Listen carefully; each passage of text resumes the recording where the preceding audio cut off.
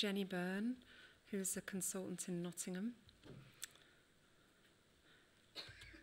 And Jenny is going to speak to us about monitoring of chronic myeloid leukemia and treatment aims. Thank you very much. It's lovely to be here. So as Kate says, I'm going to be talking to you about how we monitor your response to treatment and what our aims are for your treatment. So as you've already heard, the diagnosis of CML is usually made by someone looking down a microscope and seeing far too many of the white blood cells, particularly the granulocytes, or also called neutrophils, in the blood film. Most patients, as you've heard, will go on to get a bone marrow test where we're establishing the diagnosis and checking what stage the disease is in. As you've already heard, the vast majority of patients present in the chronic phase of the condition where most of the cells are these maturing granulocytes. But occasionally a small number of patients may present with more primitive cells appearing in the blood and bone marrow, and those patients may be in the more accelerated or blast phase of the condition, which is more serious. As you've heard, we confirm the diagnosis by sending that bone marrow material to our cytogenetic labs where they isolate the chromosomes and look for the characteristic translocation between chromosomes 9 and 22 that we've already heard about, the so-called Philadelphia chromosome. Our cytogeneticists are usually able to isolate the chromosomes for around 20 to 30 cells from the bone marrow to look for this chromosome. And usually it's where at diagnosis 100% of the cells are involved. But this method is quite labor intensive and takes a few days to get the result. So it's not an ideal test for monitoring how patients are doing. And furthermore, it involves a bone marrow each time, which is not that popular with the patients. However, as you've heard, we do understand now the molecular or genetic result of this formation of the Philadelphia chromosome with the formation of the BCR-ABL fusion gene. And we can utilize our knowledge of this to develop better tests for making the diagnosis and then monitoring patients. So one of the tests that can be used is also actually looking at the chromosomes within the cells, but we can do this on blood rather than bone marrow. And this is where we can develop a probe which is specifically designed to bind to either the BCR or the ABL gene. So here we can see the ABL gene probe binds and fluoresces red colour, and the BCR gene probe binds to BCR gene and fluoresces in a green colour. And in a normal healthy cell, obviously these two ABL genes should be on different chromosomes far apart, and the two BCR genes should be on different chromosomes far apart. But as you can see here, when there's a BCR-ABL fusion transcript, you get the green and the red binding together. And you can see this and by the fluorescence, the dual fluorescence. And this FISH test, the fluorescence in situ hybridization test, can be used to monitor patients, and we can do this on the blood, and we can look at about 100 cells, so quite a few more than we can with the normal cytogenetic test, but it's still not really sensitive enough to pick up low levels of residual CML. So although it's useful, it's not the best test. Again, by knowledge of the BCR-ABL fusion gene, we can do something a little bit more clever at the DNA level, and this is called the PCR test. And this will bind to the gene and allow us to tell for sure how many of these cells are still leukemic after a patient's been on treatment for a period of time. So in the PCR test, what we do is we make primers which are going to bind to the BCR gene and the ABL gene, and we add those primers to the sample of the patient's blood where the RNA has been extracted and reverse transcribed into DNA. So in a normal cell, the PCR primers will bind to the BCR and the ABL genes, and then we get the, this is the wrong slide, beg your pardon. It's gone in the wrong order somehow. Sorry, normally the BCR and the ABL genes will bind far away from each other because they're not on the same fused together, and we won't get a product. But when the BCR and ABL genes are fused together, we get a product, and then we have the fluorescence probe that binds to the fusion gene, and that emits a fluorescent signal, and hence we're able to use that to measure the amount of fluorescence, which is directly proportional to the amount of this fusion gene that's present in the sample. So we are able to use these primers and the fluorescent probe to actually quantify how much of the abnormal fusion gene is still present within the sample, and whether a patient is responding or not. However, to do this properly, we have to make sure that our sample is an adequate sample and hasn't been degraded, and we've managed to get the DNA out of the sample correctly. And so we always have to use a control gene to actually make sure that the control gene is working. That's a gene that's present in everybody's cells, so that we can make sure that the control gene is working, because if that's not working, we can't rely on the patient's the result of from the patient, because if there's zero DNA there, then we'll get a result of 0, but that doesn't mean to say the patient is responding correctly.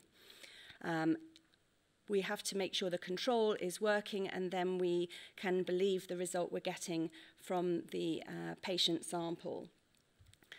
So unfortunately, though, this can cause confusion because different laboratories use different machines to analyse the samples and have different control genes. And so this results in the same sample producing different results from different labs, which can then cause confusion as to whether a patient is responding properly according to the goals of treatment that I'm coming on to. So we therefore have to make use of quality control methods to make sure that all the laboratories are producing similar results. And this is done by a reference sample with a known number of BCR-ABL transcripts being sent out to all the different laboratories. Each laboratory runs its own test and produces a result using their own control samples send back their results back to the quality control office, who then compare the results and allocate each lab a correction factor or conversion factor by which they should multiply their result to get all the results produced being the same. So each laboratory is given a conversion factor, and this is used to make sure that all the results are the same. And the result of this is that if we have results from different labs, as you can see, with all different levels, by multiplying by the conversion factor, we can get all the results the same, and then we can be sure that all the patients are responding adequately. So this is the end result that we get from the laboratory, and as you can see here, we get a raw result of the PCR value. You can see the ABL control gene has been used in this case, and we get a ratio of how much of the fusion transcript is compared to the ABL ratio. And then below that, this is the result to the international scale, where the conversion factor has been used to multiply this result to get the final result for the patient, which we can use to decide whether they're responding adequately or not. So all patients need to have this, their disease monitored frequently, especially at the beginning of their treatment. We can monitor their blood counts to make sure they're having a hematological response.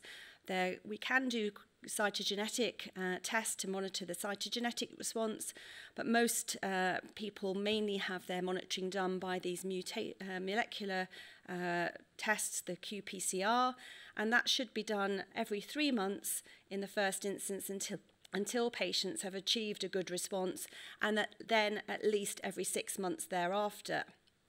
However, unfortunately, not all of the patients in the UK or around the world are being managed by specialist CML doctors, and sometimes in smaller hospitals, the doctor looking after them is managing many patients with many different conditions, and we find several studies have shown that unfortunately monitoring isn't always done as frequently as it should be.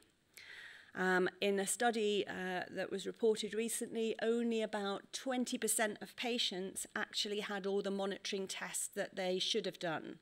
And that is true in both the United States and in Europe. So we do like to tell our patients and advertise the fact that all of patients should be having these tests done and chasing up the results, making sure someone sees the results to make sure patients are having the response that is expected. But not all patients are unfortunately being monitored as adequately, and it's your job as patients, if you're not getting these tests done, to be asking your consultant about what your results are. As you've already heard, we expect the results to reduce over time, so that we expect patients to start with a high level of DNA transcripts, and then roughly a 10-fold reduction at each 3-month interval. So patients go down through a major cytogenetic response, through a complete cytogenetic response when the level of the transcripts is down below 1%, and then down on into a major molecular remission and even lower. This is also shown here. As you can see, the ratio falls from 100% down to 10%, which is the target that we aim for at 3 months, down to 1% at 6 months, 0.1% at 12 months, and on down to these very low levels where it may be safe to stop the treatment in due course after a number of years. So, as I said, achieving early responses and achieving these goals of treatment is very important for patients. As I've already pointed out, and just to be clear, we define an optimal response at each different time point, and we also define where we think the treatment isn't working or is a failure. And these are slightly different. So an optimal responder at 3 months will have a BCR-able qPCR result less than 10%, and or has achieved a partial cytogenetic response if a cytogenetic test is done, achieving less than 35% Philadelphia positive cells by one of the cytogenetic tests. If people haven't quite achieved this, we say that they're in the warning category, that their disease isn't going down quite as quickly as we'd like, but we don't say that the treatment has failed unless patients actually haven't achieved a hematological remission with normalization of their blood counts, or if a cytogenetic test is done, still greater than 95% of cells are Philadelphia positive. These patients we're very worried about. Some in the warning category, we just want to make sure that they hit the targets at the next time point. Sometimes the response can be a bit slower. At 6 months, the optimal is a PCR less than 1% in a complete cytogenetic remission.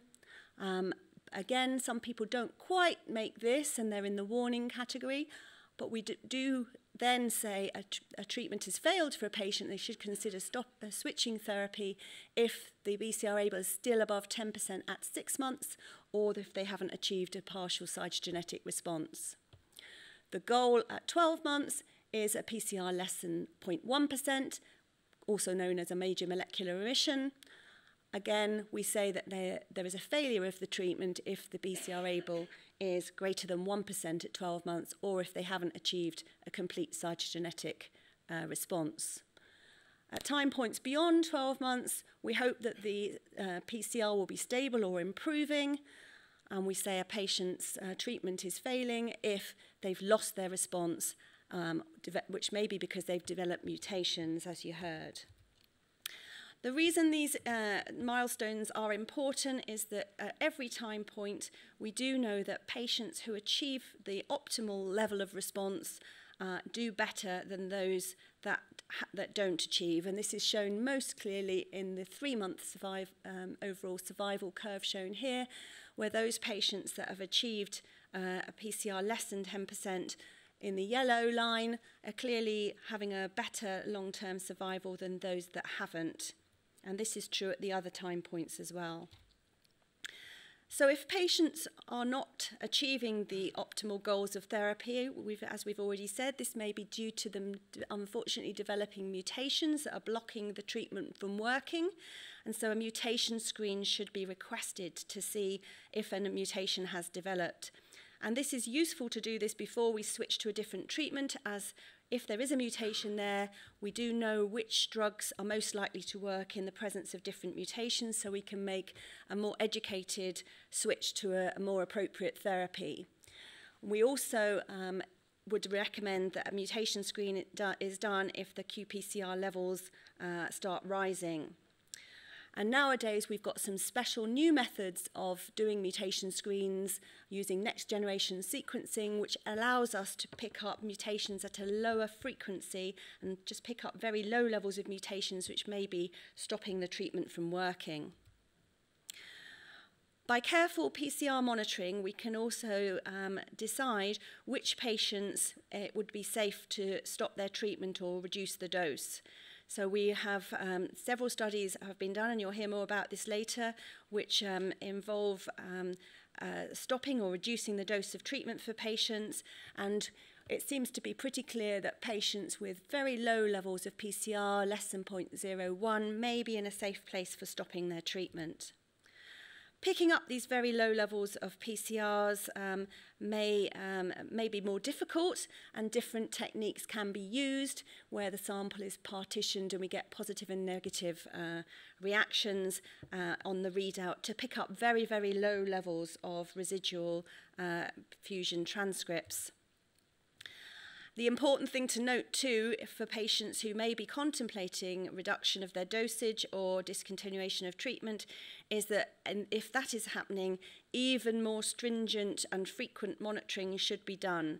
And this is taken from the provisional BSH recommendations that several of us have been working on, where we're recommending that rather than 3 or 6 monthly monitoring, if a patient's reducing the dose or stopping treatment, the monitoring needs to be monthly for the first 6 months, then 6 weekly for the second 6 months, and then 2 monthly for another year or two. So our expectations for response to treatment has increased over the years. Back in the 1970s or 80s, before we had effective treatments for CML, we were just aiming for patients to normalise their blood counts. When interferon came along in the 1990s, we were aiming to get cytogenetic responses. And then when imatinib came along, we were hoping that patients would achieve major molecular responses, as this seemed to be a safe place to stop them advancing into the more advanced stages of the disease.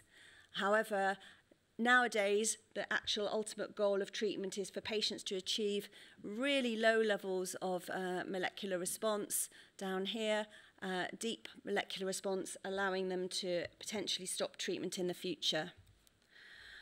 So just to conclude, PCR testing provides the most sensitive method to monitor CML. Most patients should be making sure that they have samples at 3, 6, and 12 months, because these predict the future outcome and may suggest that some patients may need to switch their treatment or do a mutation screen if they're not achieving their satisfactory targets. It is very important that we adhere to the monitoring guidelines, and we need patients' involvement to help make sure this happens. And we also know that molecular monitoring may help us to identify patients who can consider stopping treatment, but then they will need increased frequency of monitoring. Thank you. I am just going to stop there and we'll all have time for questions in a short while. Yeah. Thank you.